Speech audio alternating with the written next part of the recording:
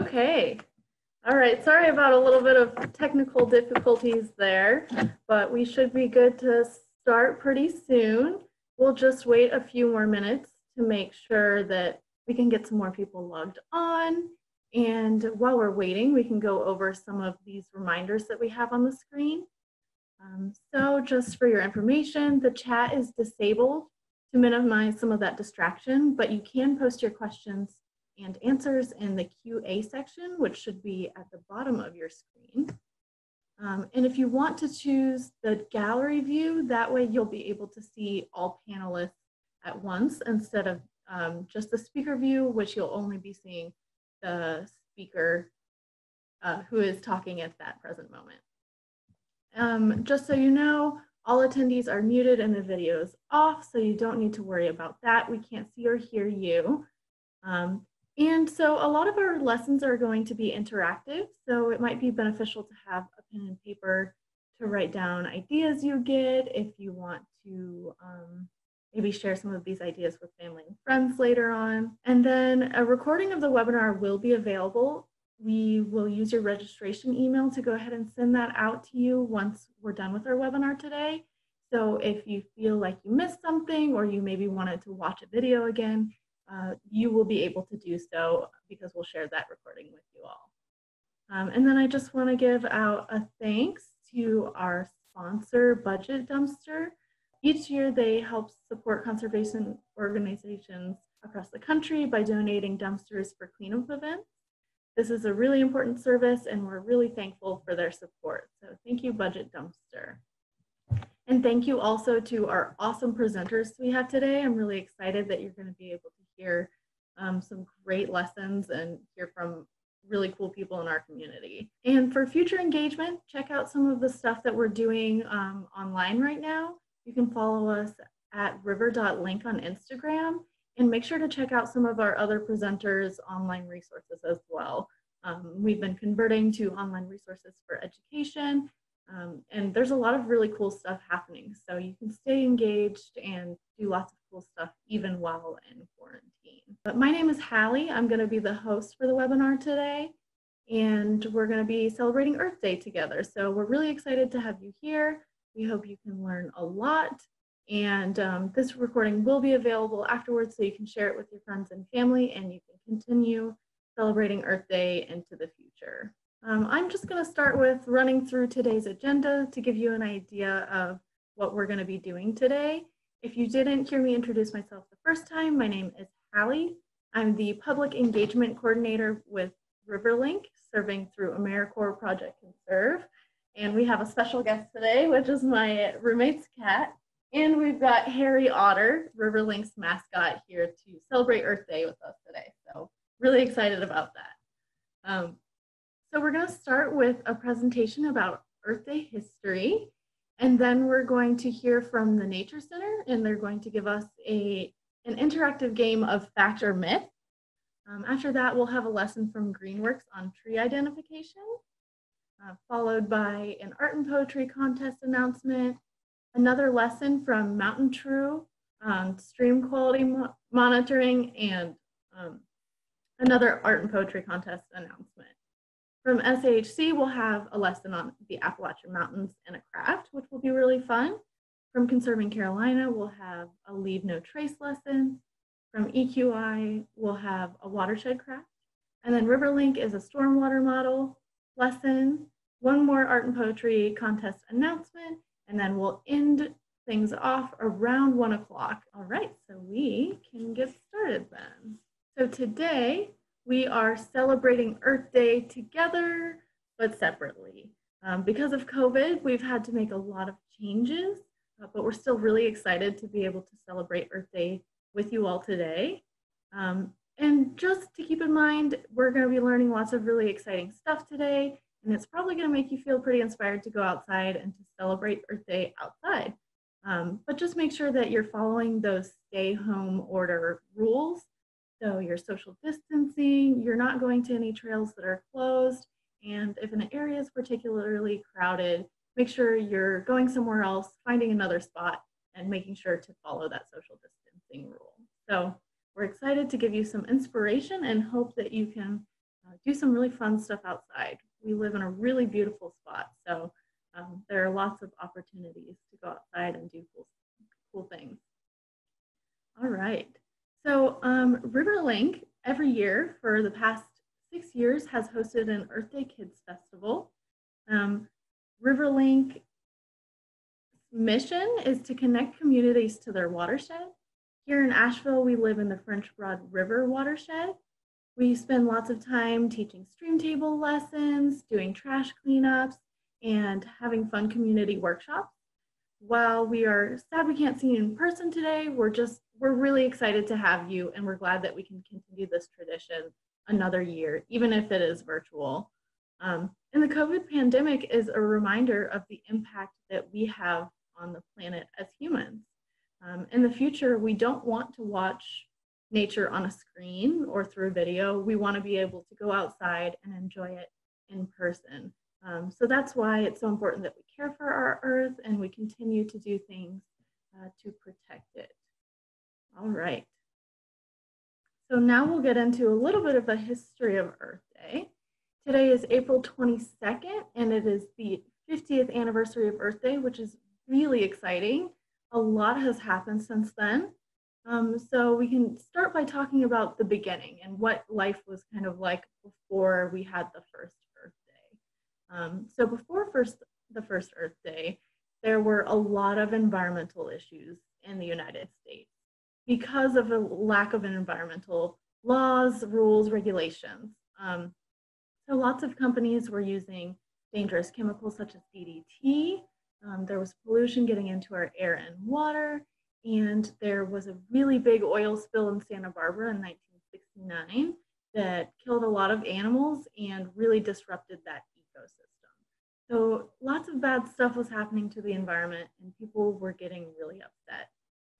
And so some really important figures stepped forward to kind of get people together to call for change. One of those people was US Senator Nelson, along with tons of other environmental activists who wrote books and made a call for change in our environmental policy. And that's how in 1970, the first Earth Day celebration came to be. And at that first celebration, over 20 million people participated. So that's really awesome, really exciting. And ever since then, lots of positive changes have been made.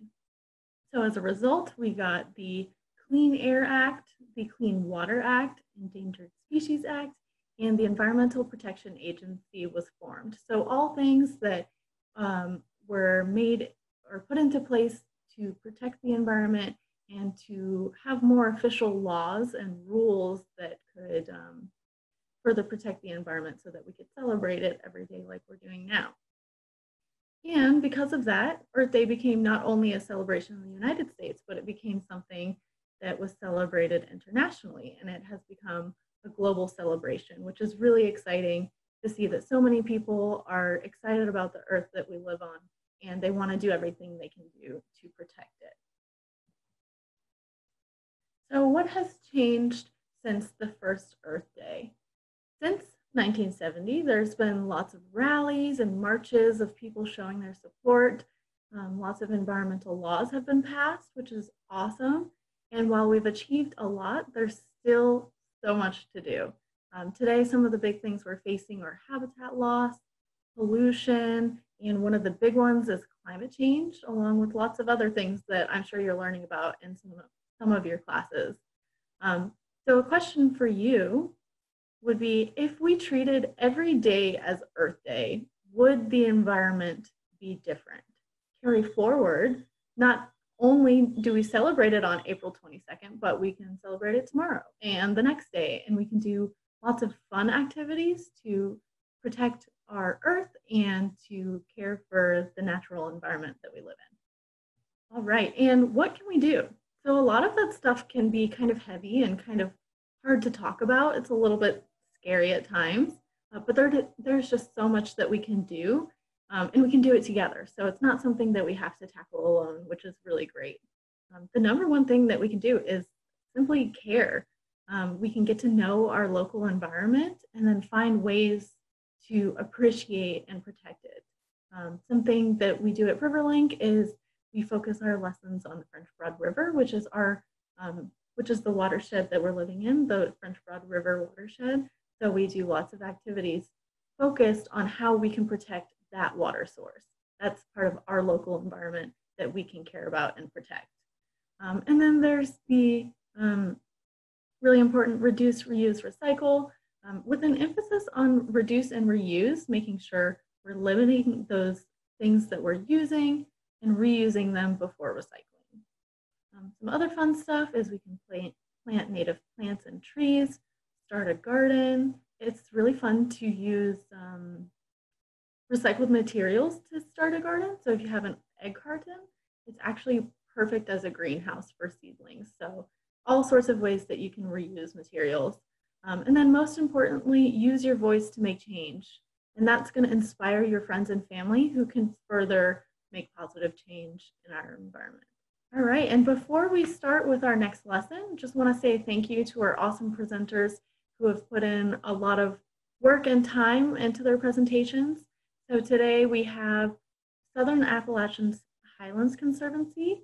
We've got MountainTrue, Conserving Carolina, EQI, Asheville GreenWorks, and Friends of the WNC Nature Center. So thank you all so much for being here. We're really grateful for your time and for your effort in putting together some awesome lessons. So we are going to have a lesson from Tori at WNC, Friends of the WNC Nature Center. She's gonna give an interactive lesson called Fact or Myth. Now is a good time to grab that pen and paper if you wanna write some things down. And this is a lesson that you can find at some of the Nature Center's online resources if you want to rewatch it. Hi, everybody. Meantime. Oh, sorry about that.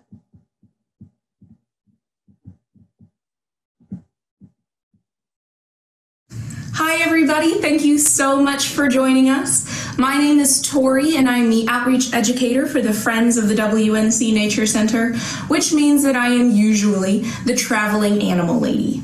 So I'm often cruising around in the wild wagon, bringing all sorts of animal education programs to schools and libraries and retirement communities and all sorts of other facilities throughout Western North Carolina. And I also do tabling events like for the Earth Day Kids Festival put on through RiverLink. And today I'm going to be celebrating Earth Day right here in my own home with you guys. All right, so today to celebrate Earth Day, we're going to play a game called Fact or Myth.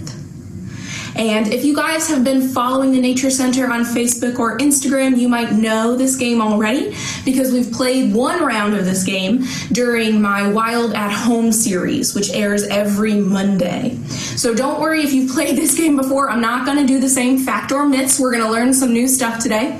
And if you haven't played this game before, it's very easy to play along at home.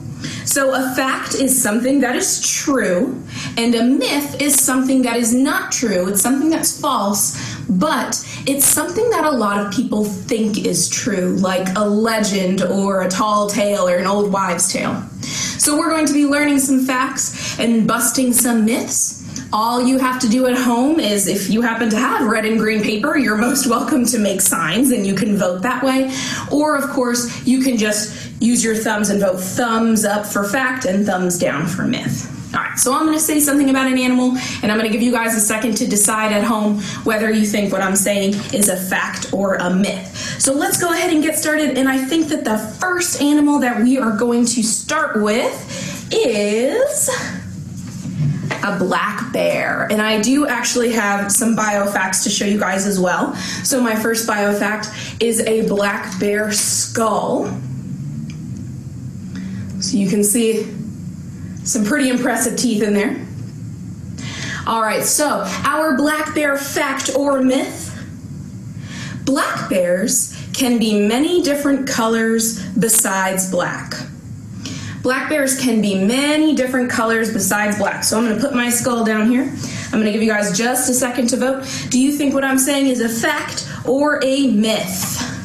All right, everyone ready? That first animal statement is, drum roll, It's a fact. So even though scientists named them black bears actually come in a large variety of colors. Yes, they definitely can be black.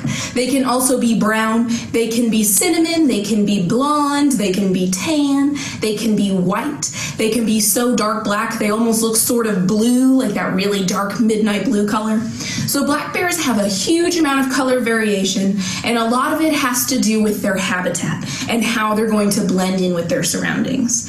Here in the southern Appalachian Mountains, usually we see black bears. But in other parts of the world, you might see some different colors. All right, so let's see. Our next animal statement is going to be about turtles. It's going to be about turtles. And I have for you guys to check out here today. This is a box turtle shell. I'm not going to show you the back just yet. And box turtles are the state reptile of North Carolina. And we do have quite a few box turtles living at the nature, if you guys have ever seen them before, if you've ever checked out some of our turtles or maybe even met some of them. So here is my animal statement about turtles. And it's not just about box turtles. All turtles can pull into their shells. What do you think? Is that a fact or a myth? All turtles can pull into their shells. All right, our next animal statement is a myth. So not all turtles can pull into their shells. Many of them can. But one of the most famous turtles that cannot pull into its shell is the sea turtle, and I bet a lot of you guys at home were thinking of the sea turtle if you said myth. But there is a turtle around here that doesn't pull into its shell either. Can anyone think of what that turtle is? And we do have we have several of these actually living at the Nature Center. It's the snapping turtle. So as snapping turtles grow older, when they're very, very young, they can pull into their shells some. But as they grow older and become adults, there's just not enough space for them to pull into their shells, and they have other ways of protecting themselves. They have very, very long arms and legs and tails. They can swim very well, and of course, they can snap too. All right, good job, guys. We're going to do a few more of these. Our next animal statement, let's do something furry, something with fur. We're going to do otters. So I have for you guys, one of my favorite things to teach with is our otter fur. Now, as I'm showing you guys all of these bio facts, not just the fur, but everything else that we've looked at so far, sometimes we get the question, where did you get that item? Did you hurt any animals to get that object? And that's a very important question to ask, and I hope you guys are asking that question when you see things like this. And I do want to reassure you that we have not hurt or harmed any animals to get these bio facts. All of these animals passed away from natural causes, and then we are giving them the opportunity to sort of live on and be education ambassadors and help people learn about why these animals are so important. So I just want to put your minds at ease. So our next bio fact is an otter fur. This is from a North American river otter. And you can see this was a rather long otter. All right, so our next animal statement about otters. Otters are in the same family as beavers. Otters are in the same family as beavers. What do you guys think? Is that a fact or a myth? All right, our next animal statement about otters being in the same family as beavers is a myth. And this one was a little tricky because if you've seen otters and you've seen beavers, they look pretty similar, right? They both have that brown fur that always looks wet because they've got those nice oils that slick the water off of their fur. They usually live in pretty similar areas. You know, they both spend a lot of time in the water, near the water, but they're actually in two different families. So beavers are in the rodent family, and if you've ever seen a beaver's two front teeth, they've got those two big front teeth that have the brown enamel on the front. That's a classic rodent feature. So rodents are like rats and mice, and that's the family that beavers are in. Now, otters are in the weasel family. So I like to think of otters as giant swimming weasels, which means that they are definitely carnivores, they're definitely predators, they are hunters, and they have very sharp teeth. So even though otters and beavers may look similar on the outside, their teeth are very different, and they have very different diets. They're not in the same family. All right, maybe I tricked a few of you guys with this one. I think we've got time for maybe one more fact or myth, and let's make this one about snakes. All right. I do not have a live snake. I wish that I did, but like I said, I'm at my house and I have cats as pets. I do not have snakes, but I do have some snake shed for you guys to check out here. So this is from one of our corn snakes. All right. So my final animal statement about snakes. Snakes are slimy. Snakes are slimy. What do you guys think? All right, our last animal statement, we can do a drum roll one more time, is a myth. And this is something that I hear a lot from people who have never touched a snake before. So snakes are not slimy animals. Sometimes they can look slimy just because they're very, very shiny. Some snakes are very, very shiny. But they are not slimy, they're dry animals. There is a slimy animal that you might be thinking of. It's not a snake, it's a salamander. So snakes are reptiles and salamanders are amphibians. And amphibians have smooth, usually wet skin with the exception of toads. And reptiles have scales on their skin like we saw in our snake shed, and they are dry. The only time a snake is going to be wet is if it's getting into the water and soaking itself, which actually does help them shed their skin. All right, I want to thank you guys so much for joining us. I hope you enjoy the rest of the festival. If you have any questions, please feel free to leave them in the comments, and I would be happy to answer questions that you have. But in the meantime, happy Earth Day, and hopefully I'll get to see you guys at the Nature Center soon. Bye. All right. Well, that was awesome. So thanks to Tori at the Nature Center for putting that together for us. Tori did a really great job busting some of those myths that we have about different animals. And now we are going to hear from Peter Menzies at Asheville GreenWorks about tree identification. But before we start that, if you wanted to check out some of those Nature Center videos, they have lots of really great online resources, and you can play more games like Fact or Myth if you'd like to do that with some of your friends and your family in the future.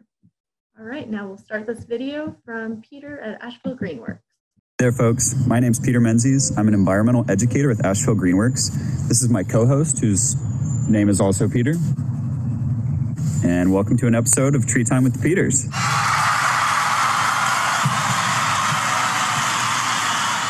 Today, we're going to be talking about tree identification. Wait, what are we talking about? Tree identification. What is it? Don't do that. So what is tree identification? Tree identification is looking at a tree and observing various characteristics about it and trying to determine what species it is. Let's name some of these characteristics. Bark, leaves, fruits. Don't forget the flowers. We're also going to be talking about something called branching pattern, or branching structure. You mind if I eat a snack while we're recording? It's fine with me. Awesome, dude. Is that a block of cheese? No. Oh, weirdo. Let's spend a little time talking about those components that I just named. Bark. This is on the ground. I did not rip it off the tree. When we're observing bark, we're looking for color, texture, and any patterns. Why do trees have bark? To protect the tree. Exactly. It's kind of like our skin. When we observe leaves, we're looking at the overall shape of the leaf. Maybe it looks like this. Maybe it has these parts that stick out called lobes. We're also looking at the edge of the leaf, and we want to feel the leaf. Is it fuzzy? Is it smooth? Leaves can tell us a lot. What do leaves do? They look cool. They do look cool. They also perform photosynthesis. Many trees produce fruits. Fruits are not just the yummy foods that you find in a fruit salad. Fruits are anything that a flowering plant produces that contains its seed or seeds. Spoiler alert, this is a walnut, and it's the fruit of a certain type of walnut tree. Can't believe you'd spoil that for them. Many trees produce flowers for reproductive purposes. We can use them to help identify the species. Real quick, let's talk about branching pattern. Branching pattern is the way in which new growth is positioned on a plant. The three patterns we're going to talk about today are alternate, opposite, and whorl.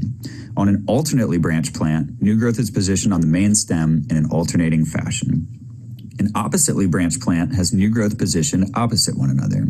In the case of a whorled branching pattern, 3 or more new stems are positioned at the same point on the main stem. All right, I know that was a lot of information, but I think we're finally ready to start identifying some trees. Finally! I think it only makes sense to kick things off with this beautiful tree I've been standing in front of. Let's figure out what it is. When we take a closer look at the bark, wow! What do we notice? First, let's look at the color. dark grayish, kind of brown, some splotches of light gray. Let's look for any patterns. So we have these sort of indentations here. Those are known as furrows. That's something to note. And then these raised portions known as ridges. And these ridges are kind of flattened and it's kind of scaly. When we turn our attention to the top of the tree, or the crown, we find a lot more clues. The first thing that I notice is that the leaves on this tree are in fact needles. Are you serious? So that narrows down our possibilities quite a bit. We're also able to spot the branching pattern from here. Can you tell what it is? Pete, can you give us a refresher on those branching patterns? Oh, I got this. Alternate, opposite, world. Is any of that related to branching patterns? Nope. Let's look back at our mystery tree. Because there are many smaller branches positioned at the same point on the main stem, this tree is world. Yes. All right, some of you may already have a good inkling of what this tree is, but we're going to look at a few more clues just to make sure. So an important thing about being a naturalist or someone who identifies natural things is not just looking at the tree itself, but looking around for other clues. So trees drop things. They drop fruit, they drop leaves, they drop twigs. So let's look on the ground and see what we can find. After a quick look around, I found a pine cone and a branch with needles on it that I'm pretty sure came from that tree. I found a spoon. So the fact that we found a pine cone makes me think that we're looking at a pine tree. You see, pine branches have little bundles of needles, and these bundles are called fascicles. So you can find a particular bundle, and let's see how many needles it has. So it says 1, 2, 3, 4, 5. I think we have all the clues we need. If you're watching this and know the answer, go ahead and shout it out. What do you got for us, Pete? Definitely a tree. And the actual answer is eastern white pine. Eastern white pine, Latin name Pinus strobus. It's a member of the pine family. And fun fact, in colonial times, it was the predominant tree used to build ship masts because of its strength and flexibility. Right here, we got our next mystery tree. Oh my God. First thing that I notice is a particular shape throughout the bark. What shapes do you see?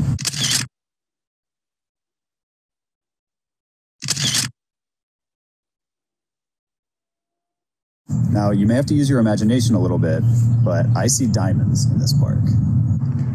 When we look up, we can see that it's starting to leaf out, but it hasn't finished doing so yet. So it could be difficult to identify based on the leaves. But what we can tell is that it's alternately branched. So the clues we have so far are diamond shapes in the bark and alternate branching structure. I think we're going to need some more clues. Let's take a look on the ground. I found a bunch of these on the ground. Same. So these are walnuts. I think we have enough information to make our guess now. What do you think, Pete? I'm going to go with black walnut. That's exactly what I was thinking, Pete. So this mystery tree here is a black walnut. The Latin name is Juglans nigra. Get it? Juglans. It's a member of the walnut family, or the Juglandaceae. Its wood is highly prized for its beautiful dark brown color, and the walnuts are edible. So we found another tree to identify. It's a little one, but it is in fact a young tree. Let's figure out what it is. First thing that I notice is that this tree has spines. That's a big hint. This tree actually has leaves at eye level, so that's going to help us out a lot. Let's take a look at them.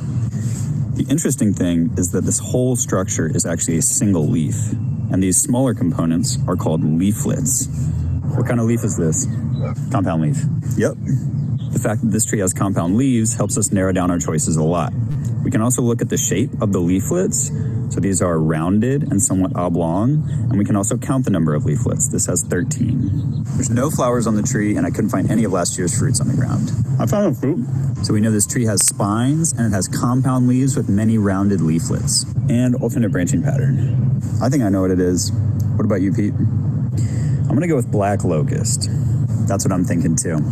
So guys, this is a black locust. The Latin name is Robinia pseudoacacia. It's a member of the pea family, or the Fabaceae family. It's a nitrogen fixer, and it also produces really strong rot-resistant wood. So for ages, they've been used to build fence posts. So our next tree is what?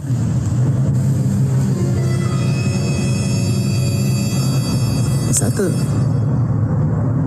bag monster? No way, man. Bag monster's not real. It's just an urban legend. No, yeah, you're right. I'm being crazy. Okay, so our next tree is right over here. You can see it with these beautiful magenta flowers. It's also a young tree like the black locust that we were looking at. Let's take a closer look. This tree is already leafed out, and as you can see, it has distinctly heart-shaped leaves. That's beautiful. So the twig has a zigzag shape to it, and it's also alternately branched. Let's not forget these beautiful pink flowers that we saw earlier. So the clues that we have are heart-shaped leaves, a zigzag twig that's alternately branched, and pinkish magenta flowers. I think I know what it is. What do you think, Pete? It's a redbud. What are you doing over there? Social distancing. Dude, we are literally the same person. Oh, yeah. He's right. It's an eastern redbud. The Latin name is Cercis canadensis. Like our black locust, it's also a member of the pea family. It's a really common tree around here, and its flowers are an important nectar and pollen source for early spring pollinators. That's all we got for today, folks. If you want to learn more about identifying trees in our area, check out the Asheville GreenWorks Tree Discovery Guide available on our website. Thanks for tuning in. You think this came from a spoon tree?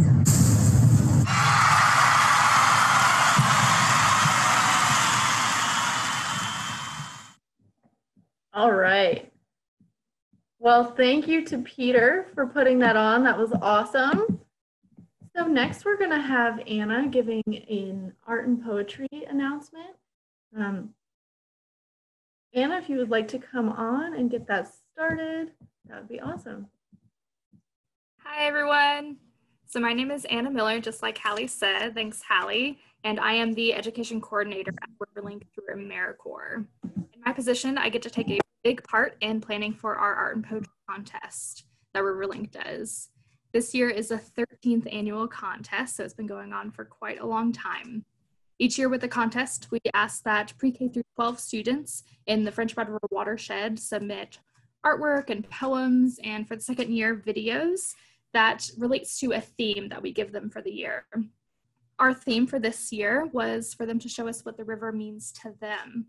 There was a lot of submissions from really talented students. We got lots of artwork. We had some 2D sculpture or 3D sculptures, some poems, and a video from one of the schools as a full class too.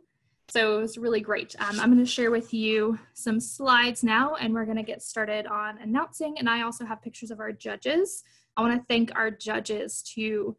They're all local artists and filmmakers and photographers. And we're really thankful for them helping us to narrow down all of our submissions to the winners that you'll be hearing today during our contest. So let me get my slides up. All right.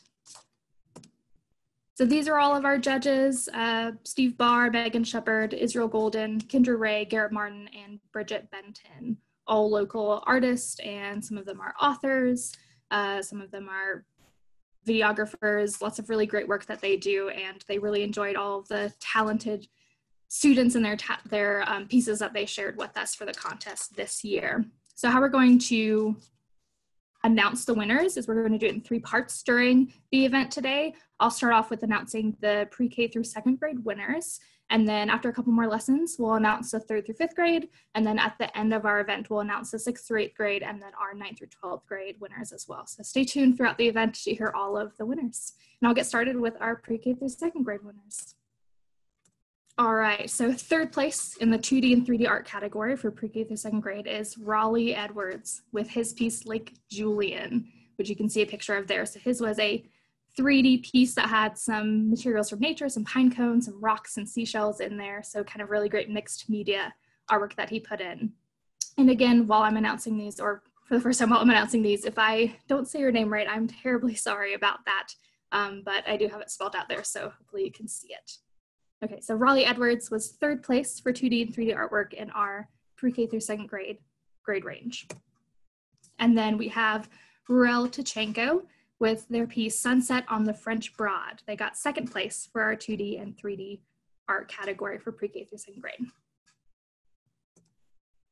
And they wrote this as kind of an explanation for their piece, so I'll read that out to you now. My painting is called Sunset on the French Broad because I love sunsets and I love the river.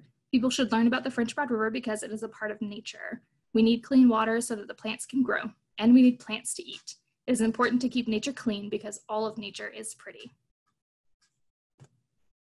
And then for our 1st place winner of the 2D and 3D art category for pre-K through 2nd, we have Aoife Mayer, and her piece was titled Paddling with Dad.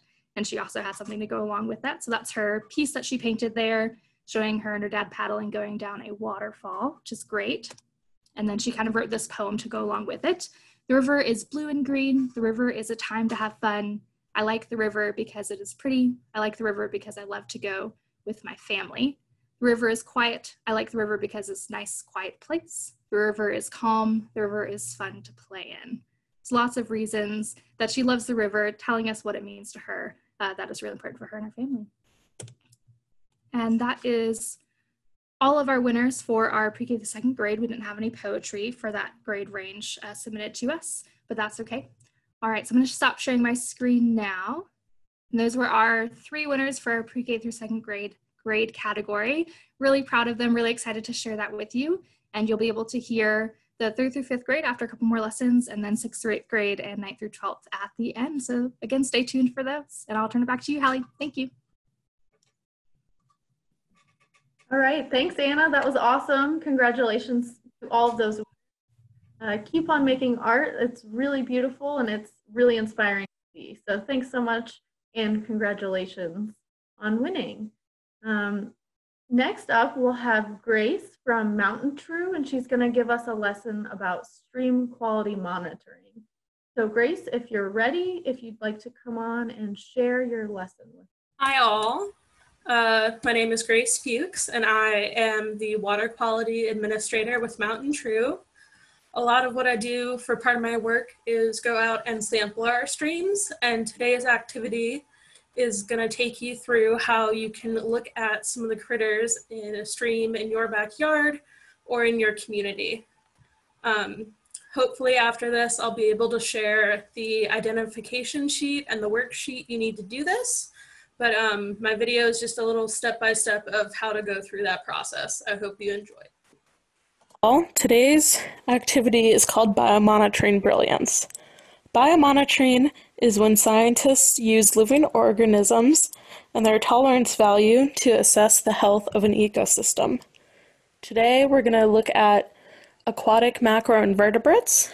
These freshwater bugs are often larvae of flies and other things that eventually will emerge from the water and live the rest of their life out on land. We're going to look at macroinvertebrates, which are animals that don't have a backbone and are big enough to see with your naked eye. Biomonitoring is important because animals live for a long time in the ecosystem, so it can give us an idea of the overall health of the ecosystem. The health of streams can be impacted by several things, including agricultural waste, sewage, trash, industrial and chemical spills, and fossil fuel byproducts. Biomonitoring helps us determine a biotic index score. This correlates to a health rating of the stream, and in this case, the lower the biotic index score, the healthier the stream is. We're going to calculate the biotic index of an example site and go through some macroinvertebrate identification and learn how to calculate the biotic index score by looking at the number of bugs that we find and taking the tolerance value of each different kind of bug that we find into our calculation. So we're going to start off here with our most sensitive macroinvertebrates. All of these groups have an assigned tolerance value. The Plecoptera, or the stonefly, has the lowest tolerance value to pollution. So this means these bugs need really, really clean water and are very sensitive to pollution. These guys are easy to identify because they have 2 tails on the end of their bodies. On the right, we have our Ephemeroptera, or our mayflies, that are also pretty sensitive, and these guys have 3 tails. Next, we have our Trichoptera, or our caddisfly. These guys look kind of worm-like, but they still have legs up next to their head. Sometimes, if they're outside of their house, they curl up into a C shape, but a lot of caddisflies actually build their own houses for them to retreat into when they feel threatened. Next, we have our Coleoptera, or our beetles, with a tolerance value of 3. On the right, we have an adult larval riffle beetle, and below that we have a water penny. These water pennies resemble a penny due to their color and shape and are often found stuck to the bottom of rocks. Next, we have our dragonflies and our damselflies, or our odonates.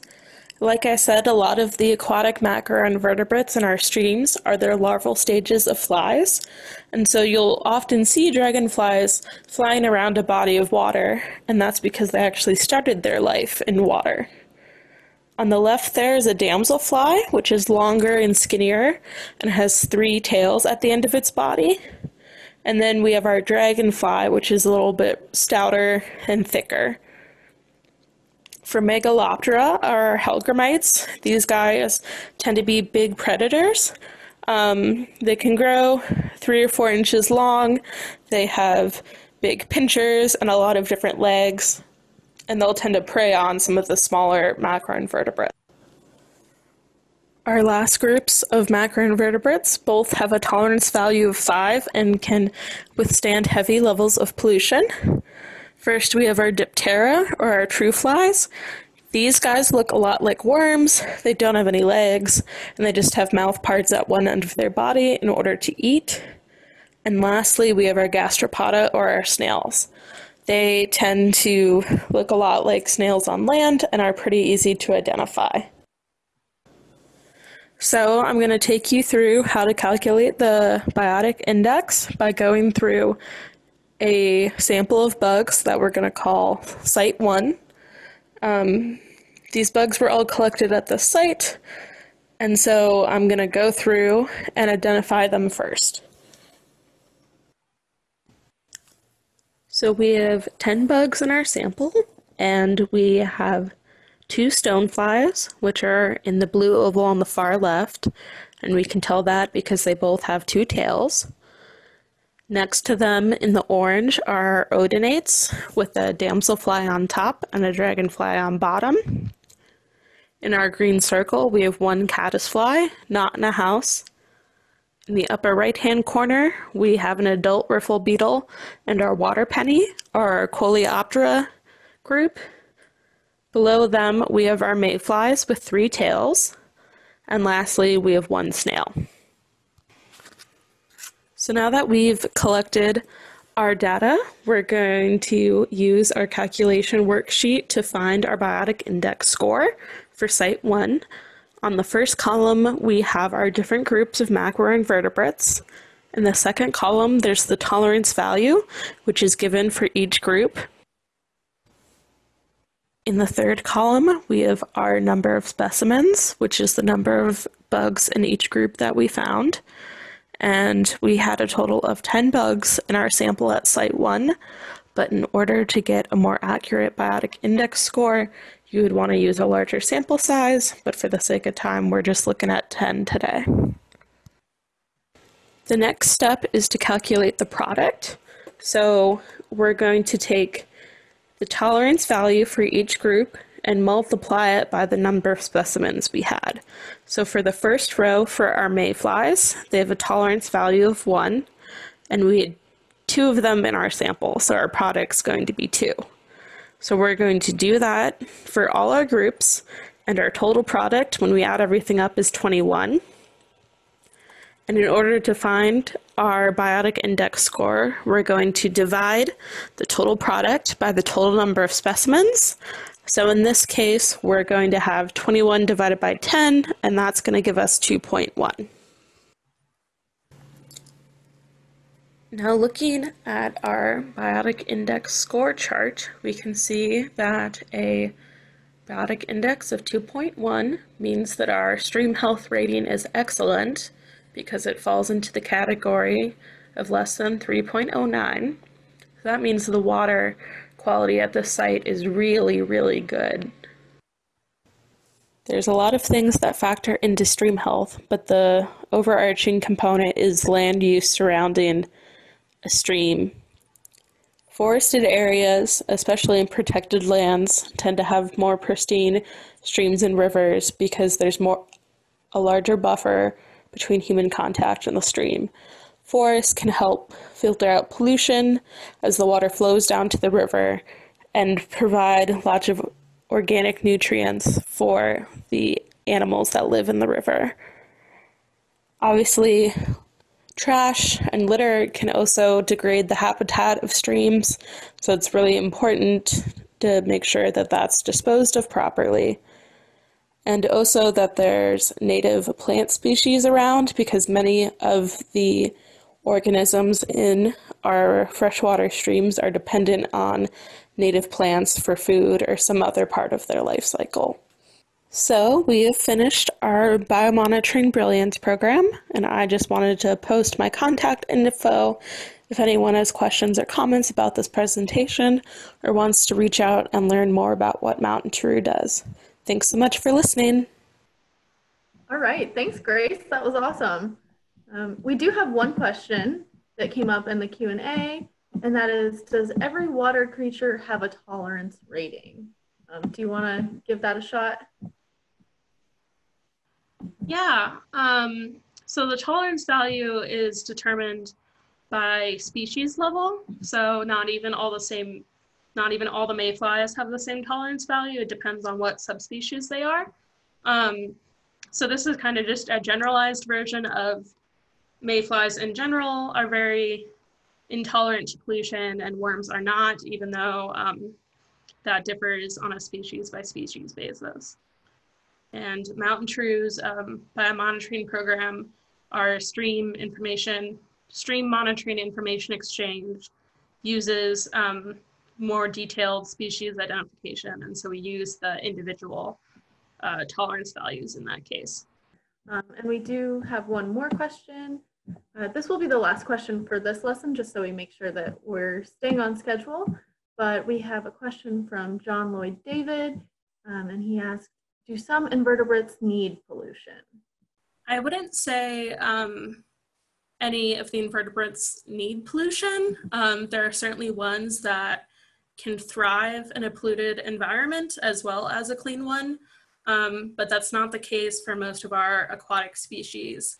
In really polluted waters, you'll just find like snails and leeches and not really a lot of biodiversity. And there's certain animals that, use nutrients that are found in pollution, so that's why they thrive there, where others do not. Awesome, thank you. We do have one more question in the chat, but if you want to answer that via the chat, that would be perfect. All right, so next up, we're going to have Layla with RiverLink, and she's going to be giving an art and poetry contest announcement. So we're really excited about that, and let's see what we've got. So thanks, Hallie. We're super excited to announce our winners for this section. Let me share my screen. All right, so I'm handling the 3rd to 5th grade winners. And just as a quick thing, I'm Layla Johnston. I'm the development director with RiverLink. It's great to be on here and sharing in Earth Day today. 50th anniversary is a pretty big deal. So 3rd through 5th grade winners. In 3rd place in the 2D and 3D art category is Layla Palumbi, so same name as me, and her piece is entitled The French Broad Fish. Next is Sarah Wallace, and her piece is The River Should Stay Clean All Year Round, and she got 2nd place in our 2D and 3D art category. And in 1st place for our 2D and 3D art category is Cecilia Gomez, and her piece is entitled Asheville. And in our poetry and writing category, Zenaida Leitner is The River is Special Haikus. And we're going to be unmuting her so she can actually read her haiku and share it with us today. So my haikus are titled The River is Special. So here you go. The first one is called Stream Life. River life playing, dancing through the creeks and streams, swirling around the rocks. The second one is called Save the Stream. Please help save the stream. Pick up trash, clean the waters. The stream is our friend. The third one is called The Gurgling Stream. The gurgling stream, stirring past rocks and bends, waking up the world. and the fourth is called Blocked Up. Trash clogs the stream, water struggling past the sludge. I will break it free. Thank you, Zenaida, for sharing today, hopping on and sharing with us and actually reading your work. We really appreciate it, and congratulations. Our second place in poetry and writing category is Marta Rosal, The Story of the River. We also shared all of our winners in a slideshow that you can view after this. You can check all of our submissions out and check out what the art and the writing looked like. And in first place for poetry and writing category is Ava Kilpatrick with The French Broad River. Go ahead and read it really quick. The French Broad River. Your rushing water shines in the light. The amazing scenery is a wonderful sight. As your speckled trout swim upstream, down the sun shines, it makes you gleam. You give me comfort as much as I need. Your wonderful water calms me. The beautiful mountains that surround you are a beautiful sight to see. When you look at them, you feel a life of ease. The majestic waterfalls that you possess are the most amazing things nonetheless. As the blue heron flies above, there is absolutely nothing else I can do but love. At the end of the day, when the sun sets, looking back from the start, I have absolutely no regrets. There is always a time where I must go, when the moon starts to rise and gives off a magnificent glow. And even when I am gone and the day is done, may your rapid currents continue to run. Thank you, Ava. That is super beautiful. And then first place video category, the Rainbow Community School 5th grade class.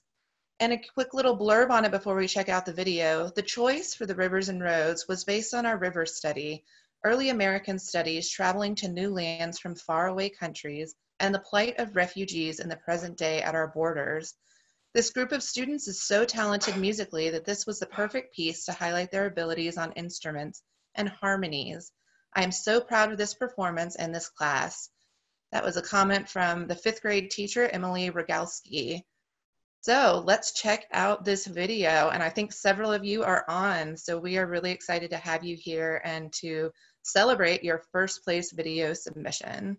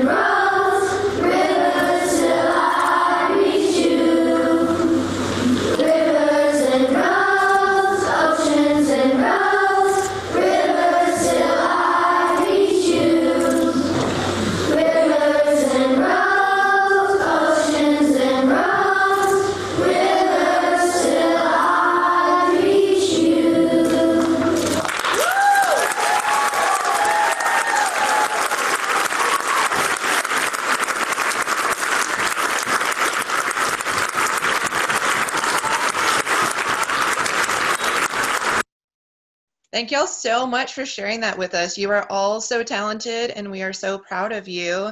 And we're super excited about announcing all of our winners today. And Hallie, back to you. Awesome. Okay, thanks, Layla. And thank you, Zenaida, for reading your poem. That was amazing. Thank you to all of the artists who submitted their works of art to RiverLink for the contest. It's really inspirational and super beautiful. We hope that it serves as an inspiration for you all in quarantine right now, making art, writing poems, taking pictures, all of that stuff there are things that you can do while in quarantine. So we hope that you continue doing awesome stuff like that. And next we have Hannah from SAHC, excuse me, and she's going to be giving us a lesson about the Appalachian Mountains. All right, let's get started. Hi everybody, I'm Hannah. I work at the Southern Appalachian Highlands Conservancy. I know it's a heck of a name. Our organization works to protect farmland, habitat for unique plants and animals, recreation, and the scenic view sheds that we get to see from the tops of our mountains when we're hiking. So we do a lot of things, and we do it to protect land for the future benefit of generations that are to come, and also for people to continue to enjoy our land right now. So my video is about the formation of our mountains and how they came to be and what makes them so special right now. And then at the end, there'll be a little craft for you guys to make your own mountain range. So I hope you enjoy, and I will be on after to answer questions. Hey everyone, I'm Hannah and I am the Communications and Community Engagement AmeriCorps member at the Southern Appalachian Highlands Conservancy. Today for Earth Day I thought it would be really fun to talk about how our little corner of the earth in the Southern Appalachian Mountains was made and why it's so special. The Southern Appalachian region is known worldwide for its scenic beauty and biological diversity. To understand how these mountains came to be home to over 10,000 different species of plants and animals, we will have to do a little time traveling to read the origin story that was written for us in the rocks. 270 million years ago, the continents that were ancestral to North America and Africa collided. Huge masses of rocks were pushed and piled up to form mountains that we now know as the Appalachians. As a result of the collision, rocks that had originally formed on different continents in diverse environments came together to set the stage for the diversity of landscape, habitat, and life forms that characterize the Southern Appalachians today. Some of the rock types formed highly specialized habitats such as balds, high-elevation rocky summits, and granite domes. Other types, like metamorphosed sandstone, formed outcrops and cliffs that are habitats for scattered communities of rare plants and animals. Metal-rich rock layers produce the acidic soils that some species, such as red spruce, need to flourish, while volcanic rocks produce soils that favor oak forests. Many of the rocks that you will find in this region are metamorphic rocks formed under heat and pressure that cause the existing sedimentary and other rock types to squish and fold into each other to form our mountains. If you look closely, you can still see these folded patterns in our rocks today. You can also find igneous rock exposed in this area in places where the surrounding metamorphic rock has eroded away. A local example of this is Looking Glass Rock. About 11,000 years ago, during the Pleistocene epoch, great sheets of ice steadily advanced southward from their polar region. The glaciers did not reach our mountains, but the resulting change in climate did. Animals and plants were pushed, carried, or forced to migrate southward. Species that were usually found in the north, such as the saw-whet owl and ancestors of our Carolina northern flying squirrel, sought refuge in the southern Appalachian Mountains. This is why today, these species and their descendants can still be found in our mountains at high elevations. As we know, the different rock types that make up our mountains have created a variety of different landforms and soil characteristics, resulting in a wide range of habitat diversity.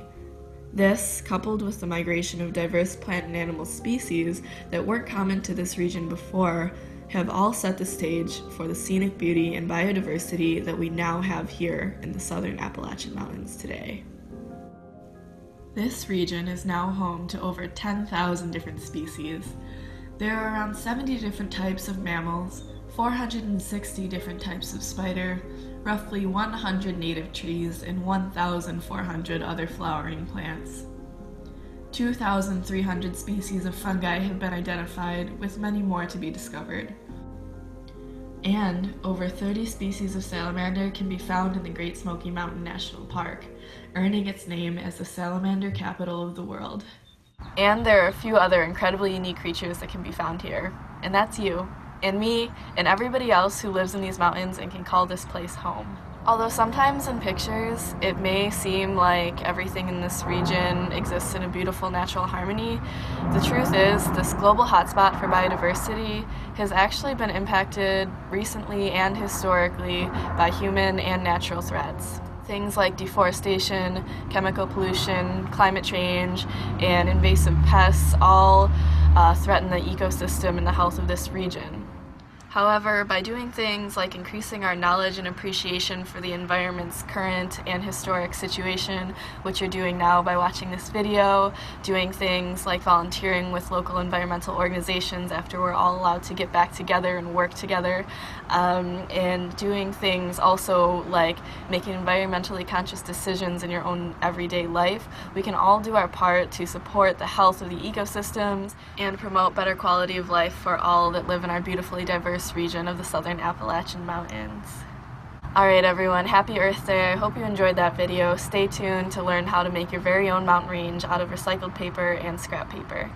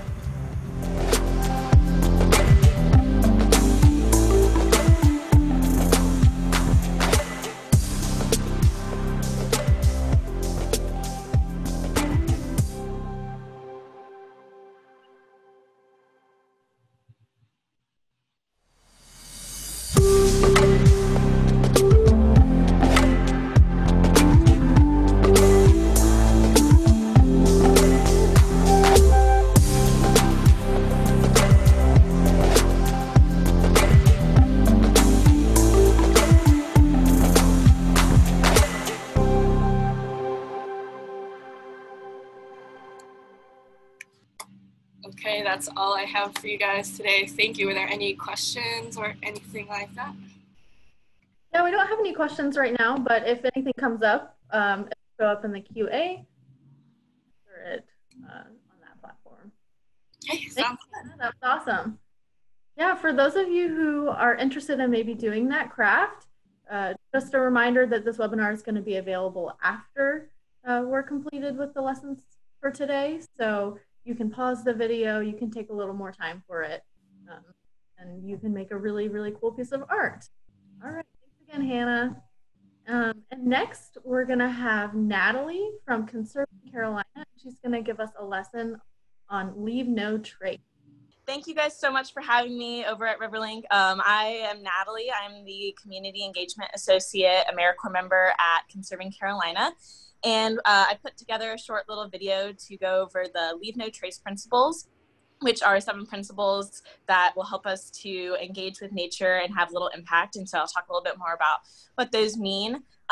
Feel free to drop questions in the Q&A box as it's going. Since I am here, I'm happy to answer any questions afterwards. And as we're going along, I'll be teaching some hand tricks to remember the Leave No Trace principles. So feel free to do those hand tricks along with the video. And then there will be a craft at the end, which similar to what Hallie just mentioned with Hannah's video, feel free to go back and do that at a later time, so you can pause the video and have time to do the full craft. So Hannah is gonna play that video for me for technology purposes. So thank you so much, Hannah. Hello, my name is Natalie and I'm the Community Engagement Associate at Conserving Carolina. Today I want to share with you the 7 Leave No Trace principles, or as they're more commonly known, L&T. L&T stands for Leave No Trace, which is a framework created by the Center of Outdoor Ethics to provide guidance on how to have little to no impact while we're exploring outdoors. While Leave No Trace is based in backcountry principles, these principles can easily be adapted to wherever you are exploring, from a nearby park or trail to your own backyard. I will be going over each of the 7 principles while providing a hand trick to remember each of them, and then we will do an activity to help us understand one of these principles better. So let's get started. The first principle is to plan ahead and prepare. The hand symbol for each principle will correspond with the number of the principle. So for number 1, we will use 1 finger and put it up to the side of our head. This helps us to remember to think about what we are bringing and remember to plan ahead. This principle is important to help us safely explore outdoors. Here are some questions that you can ask yourself the next time you're planning your next outing. What will the weather be like? Will I need a rain jacket or sunscreen? Do I have a map if I get lost? Do I have enough food and water? By planning ahead, we make sure that we are doing our best not to damage any natural resources. The second principle is to camp and hike on durable surfaces. For this principle, we're going to use 2 fingers to make a person walking and walk along your arm. This helps us to remember that we should stay on the trail to minimize any impact to any of the important species that we find outdoors. If a lot of people walk over an area with plants, those plants will no longer be able to grow, so it is best to stay on the trail. Principle 3 is to dispose of waste properly. Use 3 fingers to make a small scoop shape. This creates a shovel that helps us to remember that whatever we pack in, we must pack out. This principle is really important so that we can avoid pollution in any of these natural areas. Plastic can take over 1,000 years to decompose. Before you leave a space you're visiting, make sure you check you aren't leaving anything behind. Check for wrappers or crumbs and put it in your bag to put it in the trash whenever you get back home. Principle 4 is to leave what you find. To remember this principle, we're going to use 4 fingers to create the sign language letter B. This reminds us to leave things be. When we see something outdoors, like a pretty flower or a rock or a leaf, sometimes we would like to take it home with us, but instead, try taking a picture. By taking a photo, instead of taking these things, we are not damaging the natural environment. Principle 5 is to practice fire safety. We'll use 5 fingers to make a fire to remember this principle. While on a day trip or in your backyard, you may not be making a fire, but if you do find yourself in the backcountry overnight, this principle is very important. But only people who have trained and practiced making safe fires should practice this principle.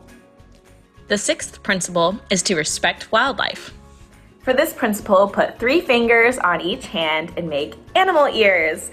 This reminds us to respect wildlife. The easiest way to respect wildlife when exploring is to practice the rule of thumb. Extend your arm out in front of you and do a thumbs up. If you can't cover the animal with your thumb, then you are too close. This allows the animal a safe distance to feel safe and act normally. Some other things we can do to respect wildlife are not to feed wild animals with our food and make sure to pick up food scraps. We have to remember that we are just visitors in their homes. The 7th and final principle is to be considerate of others. For this principle, we'll put 5 fingers on one hand and 2 fingers on the other. We'll use this when passing others on the trail to say hello and wish them peace. We have to remember that we are sharing the outdoors with others when we want to explore. Some people come outside to listen to the quiet sounds of nature, although sometimes I want to scream how excited I am to be spending time outside. I have to remember to respect others and explore quietly. Also, do your best to stay on the side of the trail and allow others to pass. If the path is really narrow, people going downhill should step aside to allow others to pass. Phew, that was a lot, but I hope those hand tricks can help you to remember these important principles that allow us to leave no trace as we explore. Let's review those principles really quick. Principle 1 is to plan and think ahead. Principle 2 is to travel and camp on durable surfaces. Principle 3 is whatever you pack in, you pack out. Principle 4 is to leave things be. Principle 5 is to practice fire safety. Principle 6 is to respect wildlife by practicing the rule of thumb. And Principle 7 is to be kind to others on the trail. Say hello and wish them peace while they explore. Now we'll practice one of our Leave No Trace principles. The Outdoor Ethic Institute has more activities on their website to get to know these principles better, but the one that we'll be practicing today is helping us remember to leave it be. For this activity, you will need a blank piece of paper, a colored pencil or a crayon, and a leaf that you found outside. Make sure to find a leaf that's already on the ground, and don't pick any leaves off living plants. Now take a couple minutes to observe your leaf. Figure out why you are drawn to it. What do you notice about the leaf?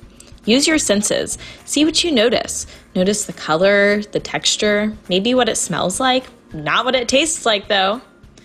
What do you wonder about the leaf? What makes you curious about the leaf?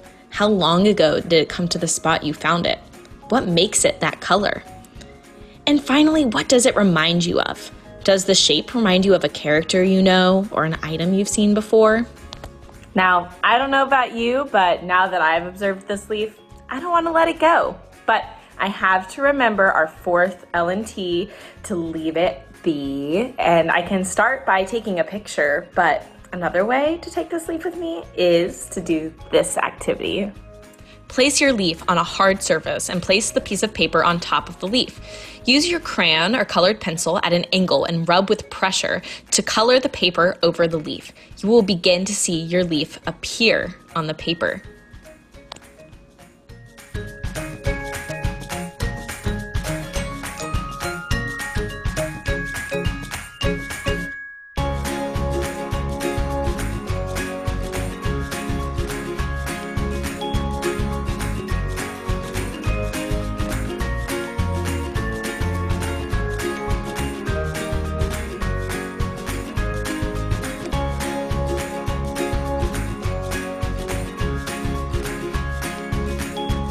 Now you can put your leaf back where you found it outside and take your new paper leaf wherever you want and keep it forever, still practicing Leave No Trace principles and leaving it be. Thank you so much for joining me to learn about the Leave No Trace principles. I hope you are able to use these as you explore outdoors. Show us at Conserving Carolina what you have been doing to leave no trace where you are exploring. Thanks so much.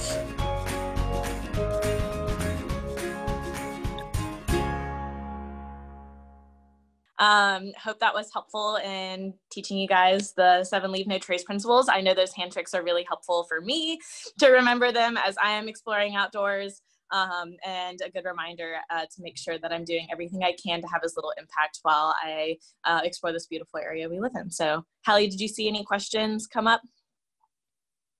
Cool. No questions so far, but if anything comes up, they'll be in the Q&A. So if something comes up later for any of you who are still watching, you can go ahead and just post that in the Q&A and Natalie can answer. Awesome. Thanks so much. Yeah, thanks, Natalie. That was a great way to think about some of the things that are important when we're going out and exploring. So once those trails do start opening up and we can get outside, those 7 principles are really good to keep in mind. So thanks again to Natalie.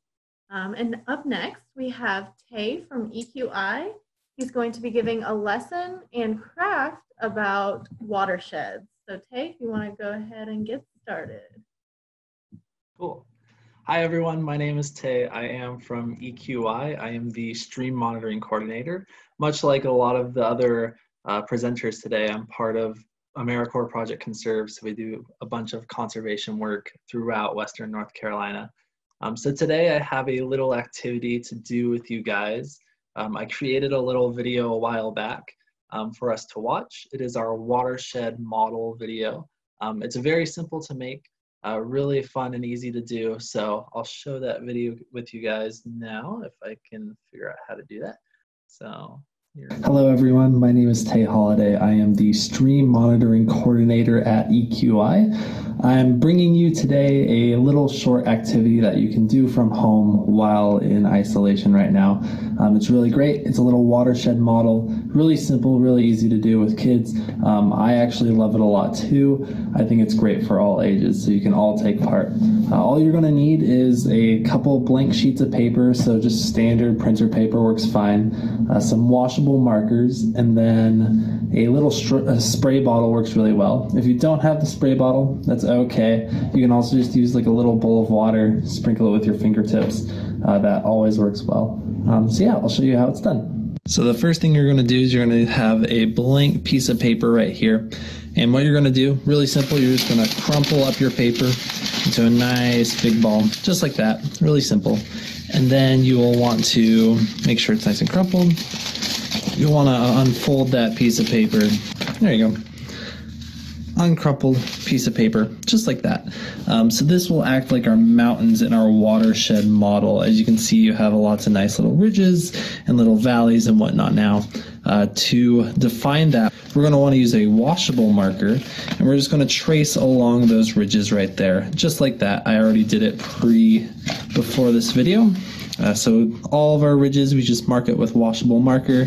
That way when we add water, it will go down the ridges and form our little rivers and lakes and ponds and things like that, just like it would do in real life.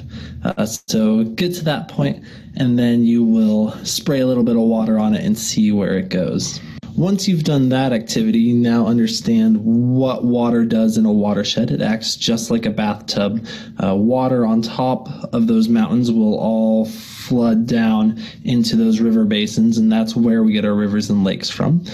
So then the next step is going to be adding pollutants into our water. So before crumpling up our piece of paper this time, take a different colored marker and draw some streets, some industry, maybe a couple cars, some farms. I like to add little symbols. It makes it a lot more fun. So I got a little cow there. He's going moo. So do that first, and then you're going to crumple it up just like you did that first one, except this time you're going to do a different colored marker and do the ridges as well. So that will be your tops of your mountains, and you'll also have your different sources of pollution along the way. Once you've got this, you can do the exact same thing, spray it with water really quick, and you can see what happens. Before you do so, though, make sure you take a guess at what happens. Now that we've done our models and our simulations, it's a great time to ask some questions and for you guys to think about. The first being, what changed? Did any of those colors mix while you were doing the simulation there? Where did the water from the factory end up? Did it enter into the same streams that the people were using, or did it stay off in its own little sector? Finally, we drew a road on our paper as well. Where did that rain that landed on this road end up? Is it easy to identify one spot on the road where the water is coming from? Think about these questions really quick, and you can pause the video for a second and think about it. I will get back to you with what I think might be happening in just a second. So what you probably noticed is that water was entering the same stream. So if it was from that factory, from the farm, from the road, it was all getting into the same water system. So those streams were probably multicolored at that point. So the factory, it's easy to identify that source of pollution. That's what we call point source pollution. It's easily identifiable. We know where it's coming from. That water is entering, or that pollutant is entering the water, much like water from the mountainside would be doing. The second source of pollution is non-point source. So that is a lot like roads, other things like that, where we can't really define a point where that pollutant is coming into the water. So when it rains, all those chemicals, say like oil from cars that might be on the road, it all gets flushed down into the streams, much like it would if it just rains on the mountainside. So it's really hard to kind of picture where that pollutant is coming from. We know the general area, but not the point. So yeah, it's a really great way to look at pollution in our watershed. It's a great way to play around with watersheds as well. I hope you enjoyed this. Feel free to ask any questions and maybe I can help you guys out. Yeah, hope you have fun. Bye. Cool. So that was our watershed model activity. When I did it here at home, I actually didn't use a washable marker, so it didn't work as well. That's why I didn't show that in the video. It's just something that I didn't have on me. So I do recommend using washable markers. It works really well. I didn't show you the results of it either because it is really something fun to do on your own. So yeah, if you have any questions, just leave them down in the Q&A section and I will stick around and answer as many as I can. All right, thanks, Tay. Yeah, that seems like an awesome craft that you can do during this time of quarantine, something that you could share with your friends, maybe try some different colors and see the differences in your maps. So once we have this webinar available for you to watch later, that could be something really good to try out and share with your friends. All right, thanks again to Tay. And our next is going to be from Justin at RiverLink. He's going to be teaching us about a stormwater model. So if Justin, if you're ready. Hi, everybody. I'm super excited to be here celebrating Earth Day with all of you. There's been some fantastic videos and educational activities and lessons so far. I'm going to be sharing a video with you all talking about stormwater and land use. So I hope you enjoy it and I hope you learn something new. On stormwater and land use. Today we'll be using our interactive stormwater model to look at various different types of land use and developments that you might find within your own community. We'll then get to see how these developments interact with stormwater and the effects that they can have on your neighborhood and your local streams and rivers. Without further ado, let's go ahead and jump right in. Our stormwater model is made up of plastic and acrylic and has a beautiful little community of tiny monopoly houses dotting the landscape. The river that runs through this community fills up with water from the various types of land uses that we see at the top of the model. For each type of land use that we use, we'll be pouring the same amount of water into the simulation. The first type of land use that we're going to look at is wetlands. Wetlands can be beautiful natural features. These are distinct ecosystems that are flooded by water, either permanently or seasonally, and serve as a great habitat for many creatures. They're also highly absorbent in nature. In our model, our wetland is represented by 6 sponges. These sponges are also quite absorbent in nature and act as a good replication of our natural wetlands. As you can see, the rain is falling pretty heavily on them, and we still have none flowing out of the front into our river. Eventually, however, the water does begin to flow as the wetland, or the sponges, reaches its maximum capacity for carrying water. As the water flows downstream, it starts to reach our first little community on the left. These houses are built pretty close to the river, and they're lucky that the wetland has held back so much of the rainwater. It looks like our homes are going to be safe this time from any sort of flooding. However, our upland wetland is now saturated with water and will not be able to hold back nearly as much rainwater during the next storm. If we look at the scale on the side of the model, we see that the water reaches a level of about 5.06. We'll need to keep this number in mind for reference with our later trials using different landforms. As we squeeze out our sponges, we see just how much water our wetland was able to absorb. Next, let's take a look at a much more urban type of land use, parking lots. Parking lots have become essential for our day-to-day lives. However, these spaces are often made using what we call impervious surfaces. These are surfaces such as asphalt or concrete that don't allow water to filter down through them into the soil. Our parking lot here has some Hot Wheels and a lovely shopping mall. And as the rain begins to fall, we see that it goes directly off the parking lot and into our river. There's nothing to absorb it and nothing to hold that water back. As the water flows downstream, we see it comes on much quicker than it did in our test with the wetland. And it very quickly begins to overtake our homes in our low-lying communities. Unfortunately for these homes, they're pretty light and they get washed right downstream. Our downstream communities are no exception to this flooding. Without anything to hold these rainwaters back, many communities see themselves underwater and facing some pretty big challenges in the near future.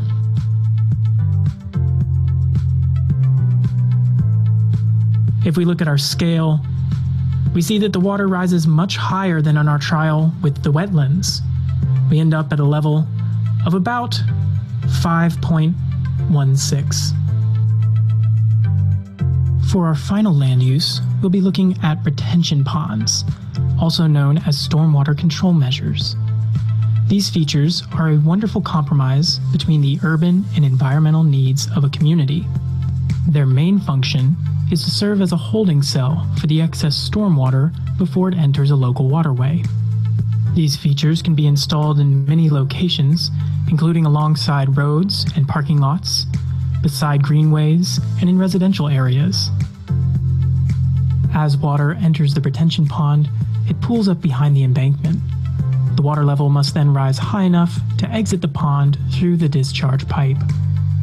On our model, our retention pond is found underneath our parking lot, and you can even see a small discharge pipe facing the river.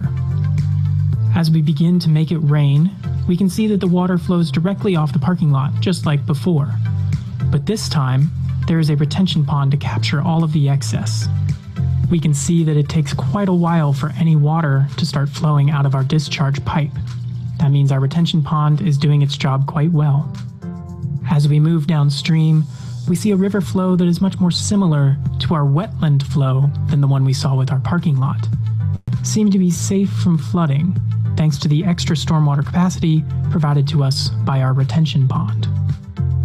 Installing retention ponds and stormwater control measures is one of the main ways that RiverLink works to address stream health within western North Carolina. If we look at our scale one last time, we see that the water rises to only 5.04, even lower than our first trial with the wetlands. All right, so today we learned about 3 distinct land uses or developments that you might find along a stream or river: wetlands, parking lots, and retention ponds. We learned that wetlands are not only great at providing habitat for animals, they also soak up a ton of rainwater and prevent damage to our downstream human communities. We learned that the impervious surfaces of our parking lots can lead to an excess of runoff, which can promote downstream flooding in our neighborhoods. And we learned that retention ponds are a great way of controlling our stormwater while still allowing for the existence of our essential functions in an urban environment. We here at RiverLink believe that a healthy stream or river can lead to a thriving community. We hope that through this video today, you learned something new and will now go forth and help promote healthy stream ecosystems within your own neighborhood. Thank you.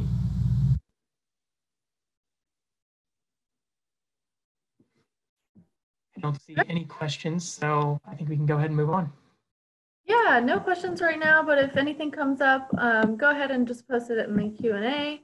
That was an awesome presentation about our stormwater model. Hopefully in the future, we'll be able to show you it in person. It's really fun to watch, but that was a great way to be able to see it virtually today. So thank you, Justin. That was great. All right, and now we're gonna have our last art and poetry contest announcement from Anna. And whenever you're ready, we can start that. All right, I'm going to share the last slides so you'll be able to see all of the winners and their pieces. So hopefully you guys can see that now. So we're doing the 6th through 8th grade, and then we have the 9th through 12th grade at the end. We only had 1 submission for that, but you'll see that towards the end. So 6th through 8th grade winners, starting with 3rd place for the 2D and 3D art category is Dawson Webb with their piece Eagle by the River. And it's kind of hard to tell in the picture, but it's kind of textured. They put kind of paper mache pieces on top of it. So it's a really cool piece to see in person. Now for the 2nd place for 2D and 3D art category in the 6th through 8th grade range is B. Bowers with their piece A Glimpse of Reflection. And they added in why they made their glimpse of reflection. They made this piece because originally for a river guide project for their school, but they come to realize that this piece is much more than a river at sunset. It represents how water holds memory, and that beauty is found if you dig deeper. So really great reasoning behind their art piece. And then we had 1st place for the 2D and 3D art category in the 6th or 8th grade range is Austin Betts with their piece Peaceful River, which is great. I really love the branches on the trees that look like the antlers on the deer. I think it's really awesome. Okay, now getting into our poetry and writing category for 6th through 8th grade. The 3rd place winner was Jason Sobermonte.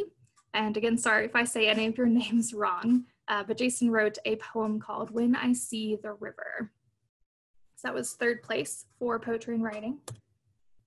2nd place for poetry and writing category for 6th through 8th grade was Kate Lehman with her piece, The Nantahala River. And we actually have a video of Kate reading her piece, so I'll show that to you next. Hi, I am Kate Lehman, and my poem is titled The Nantahala River. As I canoe down the gloomy Nantahala on the lookout for rocks, I hear the swish of the near tree, bending over the side of the river, whispering something in my ear. I inhale the aroma surrounding me. It's feeling musty of the dew from the morning.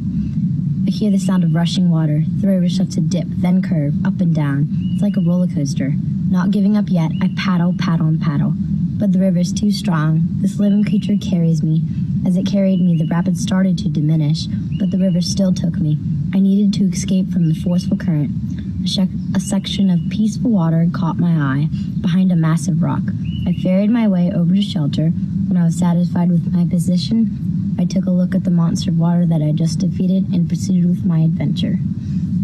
What inspired me is I go to French Bod River Academy and I canoe lots of rivers, and I heard and felt and saw most of the things that are in this poem. And I did this river guide in one of my classes, and I did it about the Nantahala River. Thank you. All right, thanks so much for sending in that video, Kate. It's nice to hear from you. And then we have our 1st place winner for the poetry and writing category for 6th through 8th grade is Lady Beth Weymouth with her poem Lady Green. And we have Lady Beth, hopefully I'm saying your name right, with us. And so Hallie is going to unmute her and she's going to be able to read her poem for us. Hey, so I am also a student of the French Bod River Academy. I did this as our project for our river guide, and so here I go. This is called Lady Green. She has a mouth but never speaks. She always runs but never walks. She is always on the go, never stops. Her style leaves the mortals of this world. Oh, wait, I can't see. Around her mesmerized. The disappearance of her movement so effortlessly does it. The rocks are her scars, bandages can't fix her. Her fist pound water, waves crash. When she's upset, she rages. She cleanses the meeting with the world around her. Lady Green, the darkest are jewels of her crown. The mist of her breath as ethereal as it goes. Her loving hand, a kind ecosystem. The flow of her movement calms me like a lullaby. When she leaves you, she never returns. Awesome, thanks so much for reading that. Do you have anything to say about your inspiration behind the piece? So my inspiration was the river ride.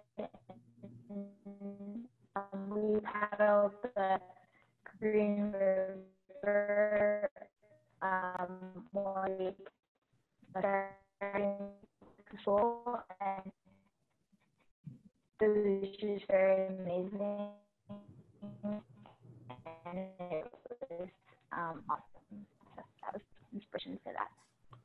Great. Thank you for sharing. Thanks for getting on here and reading with us. I'm glad all of you are getting a lot of experience on these different rivers, like the Green River and the Nantahala. It's awesome to see that. All right, so that was 1st place winner for poetry and writing in 6th through 8th grade with Lady Beth and her poem Lady Green.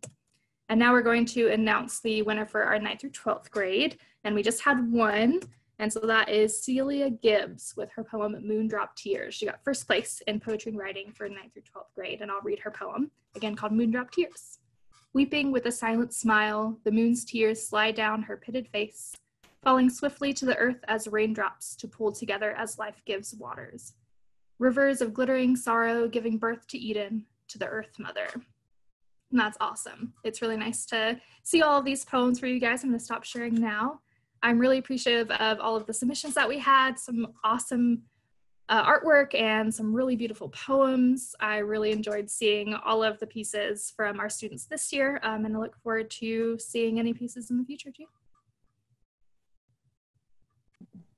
All right, thanks Anna, and thanks to Kate and Laylee for reading off your pieces. Those were really awesome and super inspiring.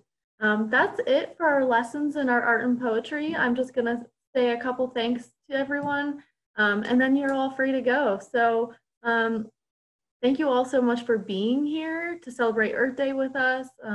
We hope you enjoyed the lessons and have learned a ton. And we hope you're feeling inspired to be environmental stewards in the future.